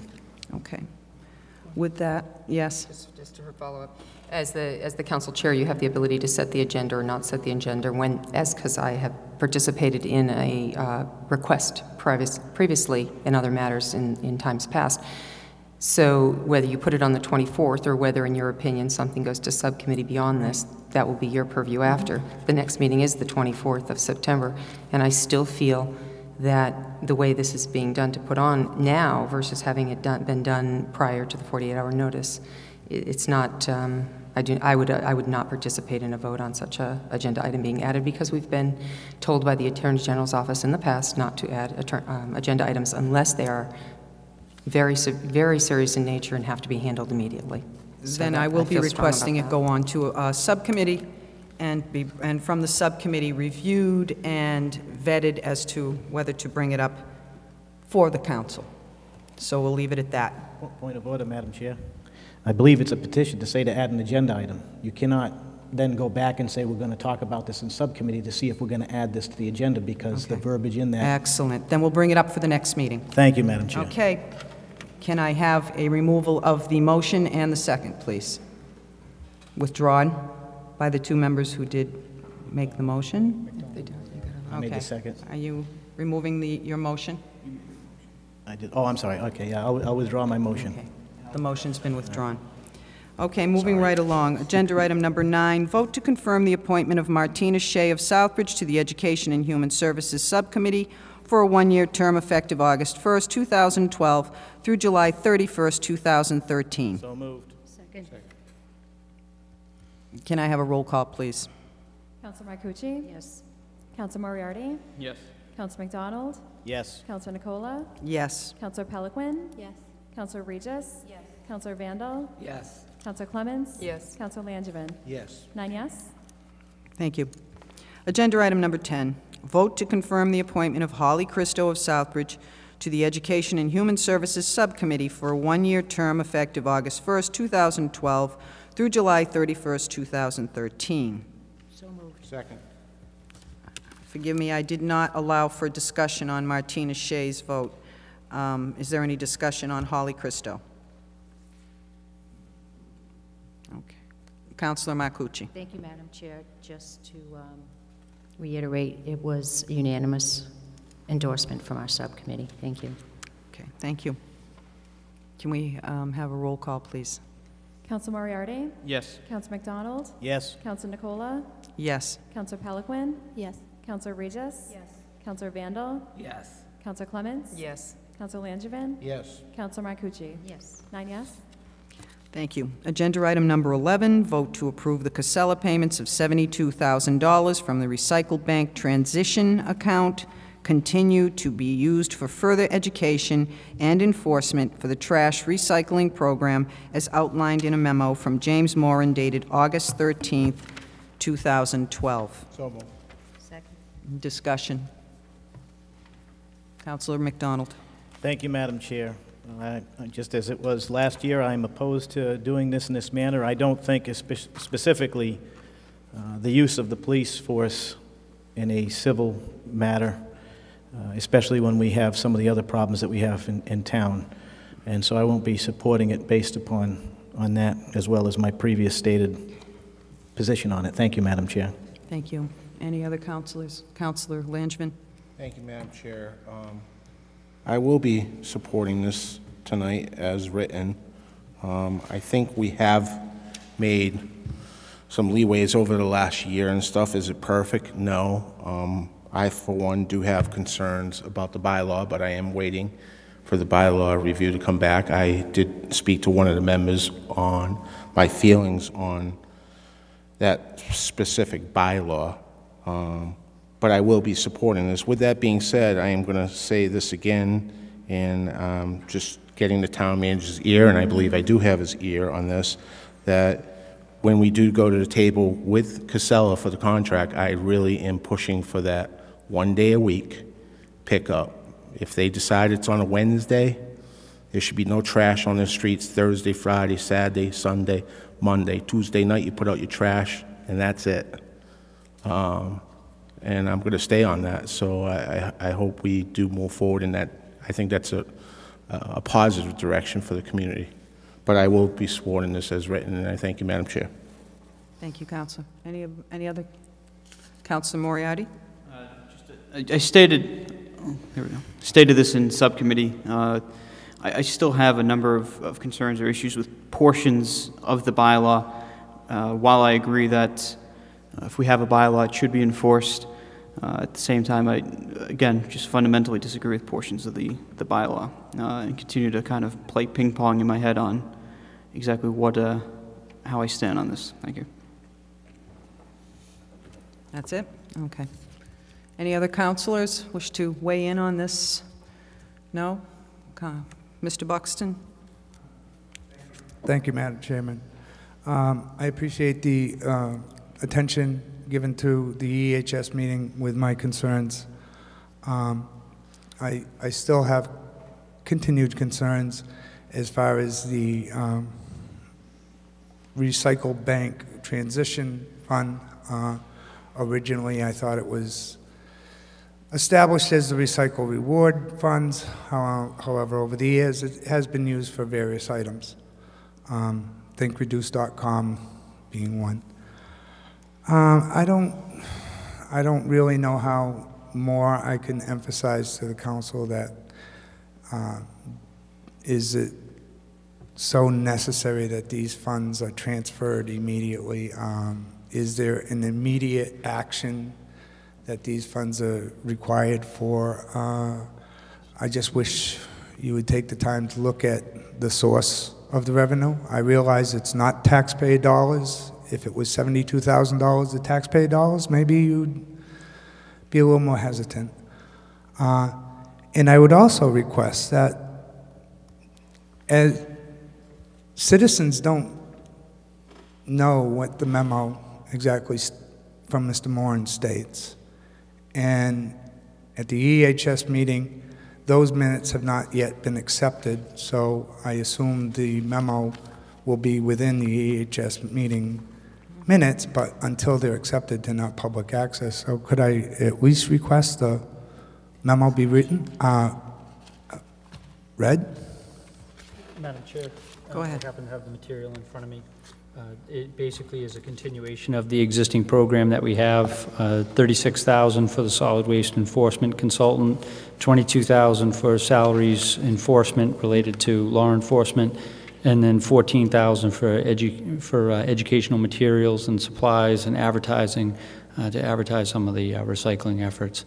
This really mirrors the money that we spent last year. In terms of timing, we actually appropriated the money as part of a revenue source and for the July 1 budget, and this is actually the spending plan. So I would encourage that this has to be voted because we have to spend dollars in accordance with what the spending plan is, and we currently do not have a spending plan in place. Thank you, Madam Chair. Thank you. The $36,000 is for the Green, Brown and Associate contract. I'm sorry to say that I was looking forward to seeing a presentation for Green, Brown at this meeting. At the last meeting, Madam Chair said she would try to get it done. There again, we're going with a second round of funding for Green, Brown and Associates, yet we still really haven't received information on the first round. Go ahead. Through you, Madam Chair. I believe that the council received a fairly detailed presentation by the health director, that the health director did not produce that information on his own. He actually produced it in concert with the staff, i.e. Green, Brown, in this case the consultant. So the information was presented. It wasn't presented by Mr. Jacobson that works for Green, Brown. It was presented by Mr. Morin. But the content of that material was produced by Green, Brown. So I guess I'm a little bit confused and befuddled as to if the information was provided, it was provided by Mr. Morin, who is the overseer of that department, why Mr. Jacobson needs to come in and say what Mr. Morin has already said. Are you speaking of when Mr. Morin came before the council to initiate the contract with Green, Brown? That was when the coverage of that contract was presented to the council? Through you, Madam Chair. Right. And then this we had the dialogue here. Go ahead. Through you. Yeah, go ahead. Mr. Morin came in 3 or 4 weeks ago as part of the departmental comments, and he was told by me specifically to incorporate elements of the recycling numbers into his presentation, which he did that night. So it was within the last month or month and a half in which he came in to do that presentation. Final question. The Green, Brown contract is for what period of time? 3 months? 6 months? Is it? One year. A year. For 1 year? Mm-hmm.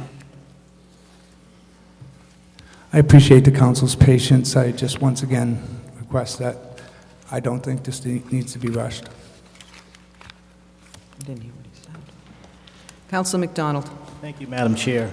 Based upon what I just heard from our town manager, I need a clarification here. So am I to understand that tonight this vote is intended to extend the contract or renew the contract with Green Brown Consulting? Yes.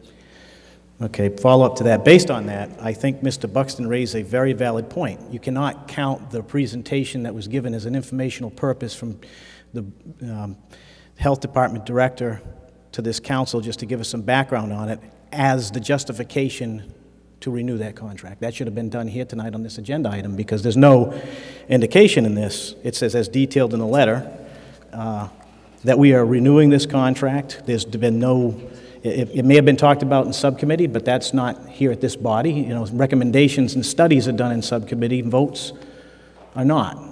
And I think it's highly irregular to do that. And there should have been a presentation saying that that's what we're doing. That's the role of the council, is to ratify those contracts. In your packet, marked 11, is the memo from, I've seen the from memo. Jim Morin that breaks down specifically what the $72,000 is for? Madam Chair, I understand that, but there's no contract in that packet. There's no contract attached to this, and if we're going to vote on the renewal and extension of a contract, that contract should be presented before this council, and that presentation should be made by the department head or the person who is requesting the contract. In my opinion, it should be the department head. Thank you, Madam Chair. Madam Chair, in fairness, it's a valid question. What I will look at is I believe that when the Green-Brown consulting contract was originally adopted, that it had opportunity for extensions, which is fairly traditional. I don't believe it was done for 1 year. I will double check that, though, because if I am in error, then the councilor would be right, that if it was a 1-year contract without an extension, we would have to bring the contract back. I do believe that that did have extensions in it. So it would be valid to just fund the extension. So I don't see, but let me, instead of trying to guess, I cannot memorize all the contract terms for the various contracts in the town. I will look at the Green-Brown and report back. Okay. Councilor Clements. Thank you. Perhaps it would make it simpler. I mean, we're looking at $72,000 broken up into 3 components, $36,000 for solid waste enforcement, and in parentheses it says Green-Brown Consulting. But in reality, I believe the Green-Brown Consulting contract was a contract at will, correct? I mean, if he wasn't living up to standards or compliance or had issues employee-wise, he could be terminated at any time. If that's being the case, or regardless, I look at this as saying 36, and we could amend this so that it's very clear versus as stated in the James Morin memo dated 8/13, 36,000 in some way, shape, or form going towards solid waste enforcement. Whether that's Green-Brown Consulting today and then maybe somebody else tomorrow, that could happen potentially based on his current contract or their current contract, correct? I mean, that's, I guess, would be a question. And I look at 22,000 salaries and enforcement. Again, that changes to, it's 22,000 allocated to salaries and enforcement, but it doesn't always mean it's the same officer that we're using currently. That could change. And 14,000 for materials, supplies, and advertising. Again, not explicitly outlined that it's, you know, a 5-page ad or a 1-page ad or 10,000 flyers. So to me, it's a budgeted item we're looking to make sure that we vote on and put into place so that we can allocate it towards the efforts that we've started a year ago. So I'm not sure if perhaps we need to change this out in some manner, you know, and not have Green-Brown as the only listed solid waste enforcement person. I'm not sure if that's feasible, but it would seem like the 72,000 is being broken up into 3 components, and those are the components we're voting on. Whoever is in that position is in that position. I'm not sure if that's, anybody else sees it as that, or in order for this to move forward, if that were the case, if we're concerned about who our consultant is or who our person is. That's just some thoughts. Okay. Thank you. Mr. Clark? Well, Madam Chair, I think that there's, in all due respect, that we still have, if it was a contract that was only 1 year and we need to renew it, then we would have to come back. Obviously, the charter has a provision in it that contracts have to be ratified by the council. The only thing I'm not clear on tonight as I sit here is I believe what we did was we signed basically a contract for year to year. I believe at the last meeting, you did a lease that was year to year for the buses up at the D.P.W. facility. It's fairly traditional for us to do year to year. If that is the case and the contract already has that, then we've made it clear that the $36,000 would go to fund the second year of the Green-Brown contract. If that was for some reason somewhat different and only a one-year contract, if you approve it tonight, then I will have to bring it back to council, because then it was a one-year contract that on an at-will basis subsequent to that, and then we will correct that. But I just need to look. I just need time to look at the details of that contract. Well, this is what I suggest. You're going to look. We're going to bring this back at the next meeting, and as has been requested repeatedly by Councilor Marcucci, I want the gentleman from Green Brown Consulting and Kim Grant to be present during our presentation portion of the town council meeting to give a short version of what they're doing. And once we know what whether or not it's a contract, it's a one-year contract or whatever it is, we will bring this vote to this agenda item 11, back. And everybody should be satisfied, everybody's wishes should be honored, and what I'm looking for now is to have a motion to table this until our next meeting. Okay. Any other further discussion? I'm sorry, Councilor Regis, did you want to weigh in on this? No. No. Okay. I did, but everything's been said, and I was just going to recommend that we postpone. I agree with Councilor McDonald's comments. I do have a concern regarding the procurement issue part of this, the contract. And I'm not comfortable with voting on something pursuant to a memo which states certain things in it if that's not, in fact, the case that we can do that. So. Excellent. Okay. Councilor Peliquin. I promise I won't try to be redundant to anybody else's comments, but I didn't support the Green Brown Consulting contract last year, and I'm not inclined to support it again this year. And my concern with it is in terms of labor and employment law. And I'm kind of familiar with the Massachusetts independent contractor misclassification law. I'm a freelance web designer, and I've actually run into problems with this in the past, working closely with an entity with their employees as if I was an employee of the organization, despite being an independent contractor. And you can go online and read at the Attorney General's office as an advisory about this law. And given what this position is and what they do within the health department, I'm concerned that it doesn't totally comply with what's called the three-prong test for what an independent contractor is versus an employee. And I'm not sure how this applies to municipalities, and this may be different, but this was a concern that I had last year. I just had a question. You know, I'm happy to bring staff in to do a presentation, but what does the council want the presentation to consist of? Because I'm going to the manager's confused. I understand that. So am I most days. But I'm going to put that question to Councilor Marcucci. Thank you, Madam Chair.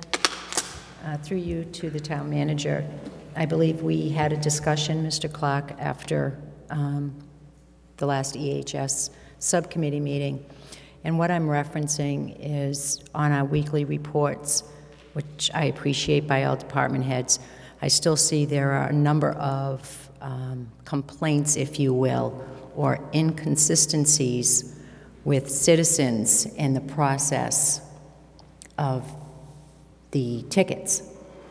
So all I'm looking for is someone to come here and explain the process to the citizens of Southbridge, because there still seems to be a lot of problems. I know I see people and they complain that their neighbor didn't get a ticket, but they got a ticket. They came to the town hall. They were issued a citation and a fine. The other person was not. So I'm just looking for some compliance and some consistency from Green Brown. Jim Morin did a great job, but I still think someone from Green Brown needs to be here, and maybe even the police officer to say, this is what we do. We go out at this time, this is what we look for, this is what's cited, and then the process through the town hall and the hearing officer. Thank you. Thank you. That Okay. provides Does that additional help? material. Okay. So we have this motion, a second. Any further discussion on tabling it? No? All right. Can we have a roll call, please? Councilor Nicola? Yes. Councilor Peliquin? Yes. Councilor Regis? Yes. Councilor Vandal? Yes. Councilor Clemens? Yes. Councilor Langevin? Yes. Councilor Marcucci? Yes. Councilor Moriarty? Yes. 9 yes. Thank you. Agenda item number 12. Vote to approve the purchase of 2 new cruisers, fully equipped as detailed memo from Chief Charette and attached quote from MHQ at a price of $37,215 each. Continue not to put that in there. That's each. Capital expenditure funds of $70,000 are available in the police department budget, and the remainder to be taken from motor vehicle repair. The 2 vehicles in the worst condition, per the police chief's discretion and paid for with town appropriation funds, are to be auctioned off. So moved. Second. Discussion. Madam Chair? Councilor McDonald. Thank you, Madam Chair. I'd like to amend the motion in the following manner to be consistent to what I discussed in subcommittee. First of all, to your point, after the number $37,215, add the word each. Continuing down to the bottom of the end of the agenda item, where it says town appropriation funds, comma, are to be, strike auctioned off and add the following: disposed of as surplus property in accordance with Section 5-108.1 of the town bylaws and Mass General Law, Chapter 30B, Section 15, period. Thank you, Madam Chair. I'm going to have to repeat that slowly for Stacy to be able to write that sure. down. Again, after the dollar figures, $37,215, add the word each. Not that, the second part, come on. Okay, well, I just Come want to on, make sure. Please, you know, come on. Silly. Well, you said repeat, I just want to make Please, sure. move on. Strike the words auctioned off, disposed of, and add the following: disposed of as surplus property in accordance with Section 5-108.1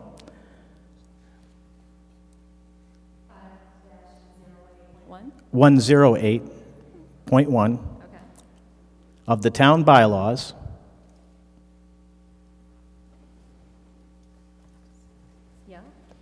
and Mass General Law,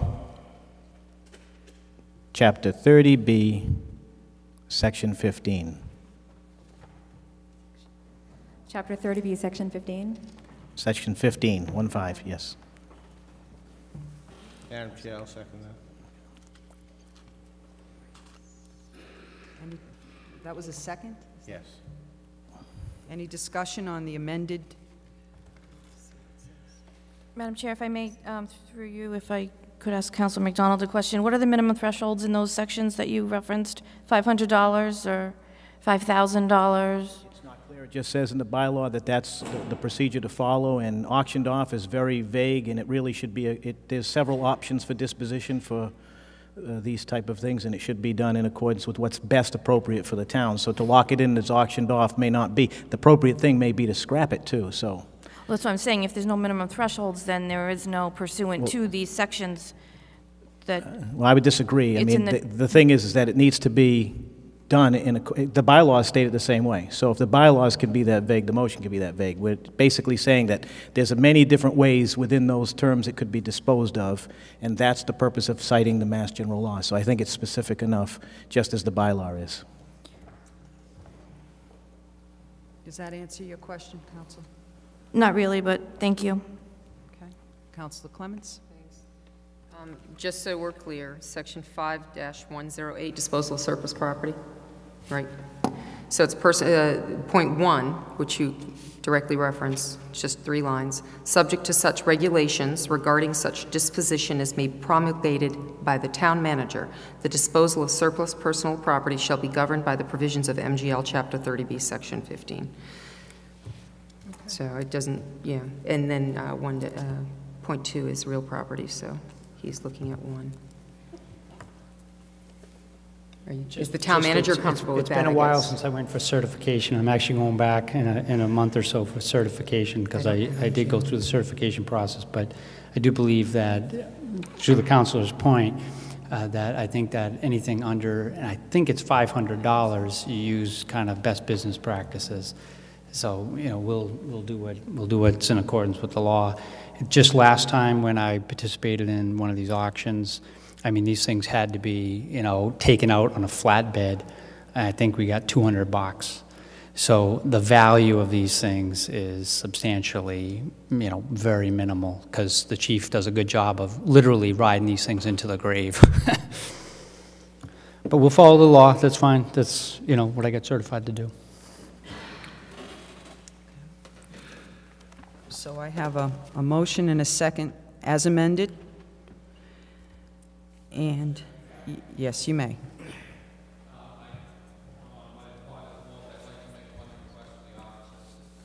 I fully understand that the reason the wording is because when we seize a vehicle or anything from a drug seizure, that kind of thing, the money goes directly back to the police department. As Mr. Clark stated, historically $200, $205, it's a relatively small sum of money, but in an effort to keep the best vehicles possible for the officers on the street, I'd like to request that we get rid of the worst 2 vehicles, one of which is a drug seizure, and then if the council sees fit, however, it should be worded to take that money, then it would have to go to, by law, would have to go to the law enforcement trust, but we could then remove that money from the police budget and go back to the general fund. It's a matter of moving a couple of $100s, but literally the vehicle that we'd be saving is the one that the school resource officer is now using, and the other one is, I'd say, just about unusable. So it's just an effort to keep a better vehicle for the officers, and the money would go back to the general fund that way, if that's all right. Do I have any, Counselor? I think that the chief presents a very good suggestion. I agree with what he's saying. If we can do it in a manner that gets the best yield for the town, my only concern is that we have a roster of 22 vehicles. If we add 2 more vehicles without taking any off or disposing of them, we're going to have 24, and we need to get them off the books somehow and get safe vehicles in the hands of the officers. Thank you, Madam Chair. So what you're asking for, Chief, is to have one of them removed?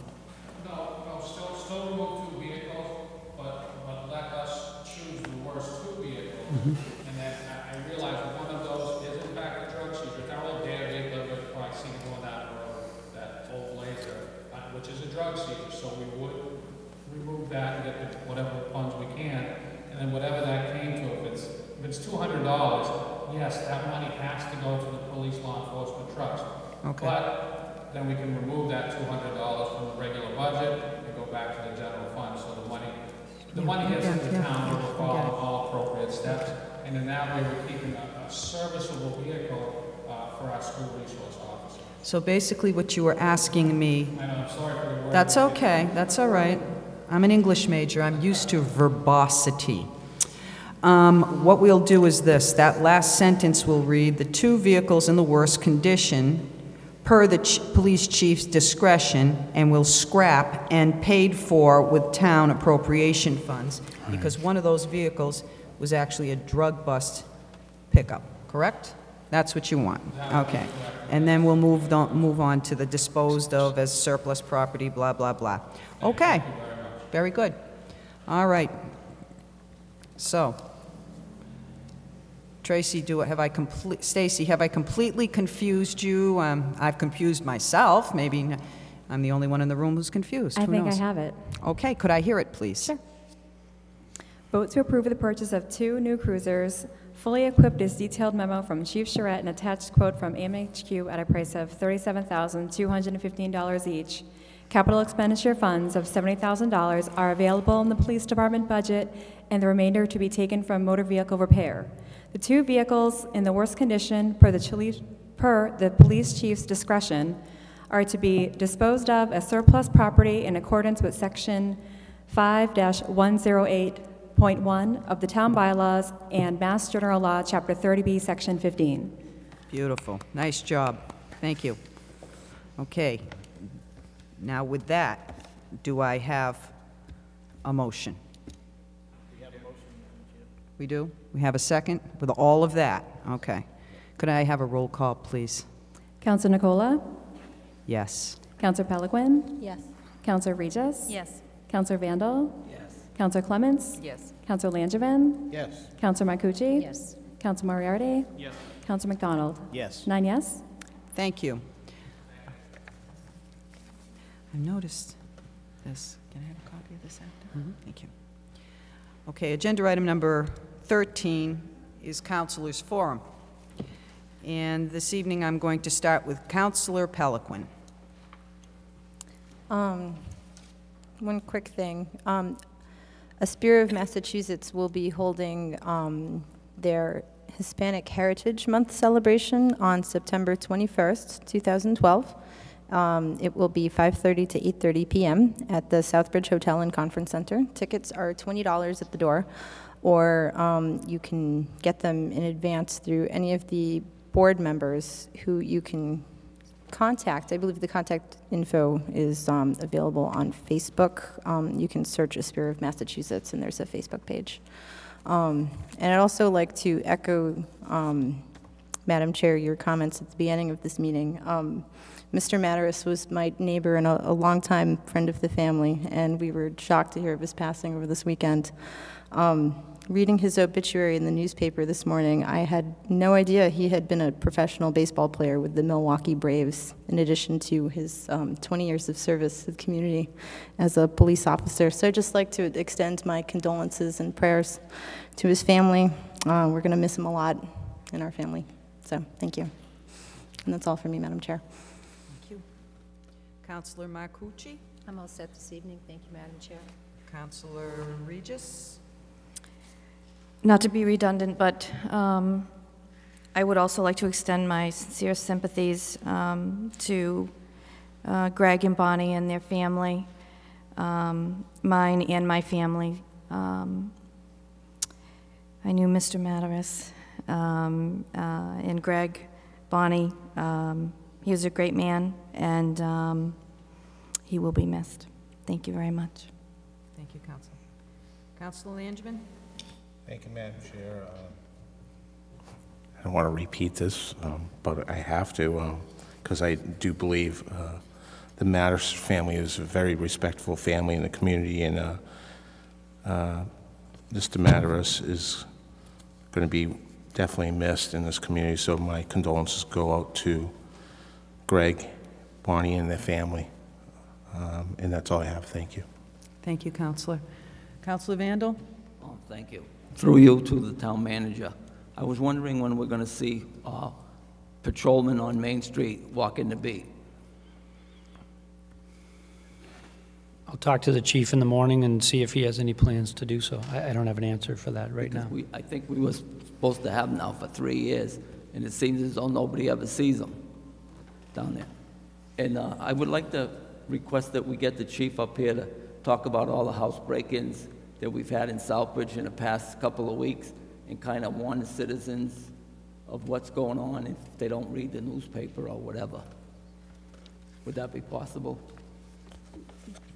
Can always happen at the next meeting, though. Reading the paper today, they caught the guy. Pardon?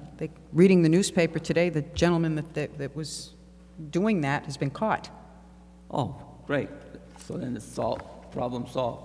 Sounds that way to me. As a matter of fact, people in the newspaper were lauding the police department and doing a great job. Good. Thank you. You're welcome. Anything else? That's it. Okay. Councilor McDonald. Thank you, Madam Chair. Also echoing my other colleagues up here. My condolences to the Matters family. Greg and I graduated high school together, and we all know, it's already been said how respected the family is, and Taki was, and my condolences to them. I was wondering if we could also get a copy of the signed petition for the agenda item 2 in our next packet, please, Madam Chair. And I have received a couple of inquiries about call firefighter pay, that it's been changed from a stipend form to an hourly rate, and I don't recall first of all, my question would be, is that truly the case? That was part of the budget cycle last year, an integral part of the budget cycle, but yeah. Well, it went into effect on July 1st. Okay. Well, I can understand voting a budget, but I don't recall voting on a policy change. No, there was never anything that went before this full council that I recall that would do such a change. And I'll just, this is just the word I receive, and from what I know from being up here, discussing something in subcommittee as a potential lead and then voting on a budget is not the same as changing a policy. A policy is a policy, and it's set and it's established. The other thing this is the concern anyway. The concern that's been expressed to me is that we've made a change in policy that did not get notified to the individuals affected. And I just wanted to clarify that because it was just brought to my attention this weekend. Thank you, Madam Chair. Actually, just to clarify, Madam Chair, if I may have the opportunity, not only was it done in the budget, but your point's well taken. We actually did have a discussion, and in the, I think it's Schedule 1 or Schedule 5, it was basically, I think, almost one separate night in which we talked about Schedule 5, that was done in subcommittee, but then that was subsequently also voted specifically by the council to amend Schedule 5, and that one was highlighted because that was a change. I stand corrected. Thank you. My last thing, Madam Chair, would be I just was curious as to the disposition, because one of the things that we had done a few meetings back is procure 2 new backhoes. And one of the things that was not provided for in that agenda item, as I recall, was the disposition of the faulty backhoe. And I was just wondering what the disposition of that was and when that should be expected to come before us to vote on the disposition of that particular vehicle, seeing as it's so dangerous. Yeah, we'll probably put together a list of surplus property. We're going to do that also in conjunction with the school department moving out of their basically moving out of their 2 buildings that they have a lot of surplus material. And generally what we do is we don't necessarily advertise individually, we do it collectively. So we will put together that list and start on that trail. That's great. Thank you, Mr. Manager. Thank you, Madam Chair. That's all I have this evening. Okay, thank you. Councilor Moriarty. We have a couple things, and fortunately no fundraising announcements. One is similar to what everybody else has already noted. Condolences to the Matters family. Taki was a great individual, lived a couple doors down from my sister. Was one of the first people that we saw when my father passed a couple years ago there, just a few doors down, and just a great deal of respect and for that family and sympathy. Lastly, I saw in the weekly report, this past week's report, a couple firemen in town had delivered a baby safely, a baby girl, on August 27th. I just wanted to kind of let the public know and give them a little bit of applause for that. Thank you. That's great. Thank you, Councilor. Councilor Clements? Thank you, Madam Chair. I just want to mention I was at the Senior Center today for the luncheon, and a lady approached me and mentioned that she wanted to assure me she had cut back her brush off the sidewalks. And she hadn't really noticed how out of control it had gotten, and she got it taken care of, and she was very proud of that fact. And if you can be a senior and making sure that you're complying with requests, I certainly hope the rest of the homeowners and or property owners will do the same. As you've stated before, and I've noticed in my walks, and a lot of times you don't start to realize when that bush starts to grow out like this from the sidewalk, and you practically have to cut half of it off. So kudos to you for making sure your property was taken care of, and I do appreciate the feedback on that. There wasn't any animosity, there was no anger, there was no, boy, you told me to do something. It was really pride in the community and making sure that her property was taken care of for others to walk by. So that was a wonderful thing. And also sympathy to the Matters family. I'm not personally involved with them, but I know how difficult it can be with the loss of a loved one, especially a parent, and so certainly our sympathies from our family to yours. That's it. Thank you, Counselor. Okay, could we have a discussion of the next meeting date is? Monday, September 24th, 2012, 7 o'clock here in Chambers. Okay, great. All right. Agenda item number 15 is vote to enter into executive session according to Mass General Law 39, Section 23B, to review executive session minutes regarding collective bargaining, litigation, purchase, exchange, taking, lease, or value of real property, discipline or dismissal brought against an individual, and if matter is concluded, reconvene, vote to release said minutes.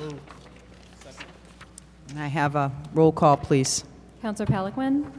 Yes. Counselor Regis? Yes. Counselor Vandal? Yes. Counselor Clements? Yes. Counselor Langevin? Yes. Counselor Marcucci? Yes. Counselor Moriarty? Yes. Counselor McDonald? Yes. Counselor Nicola? Yes. 9 yes. Thank you.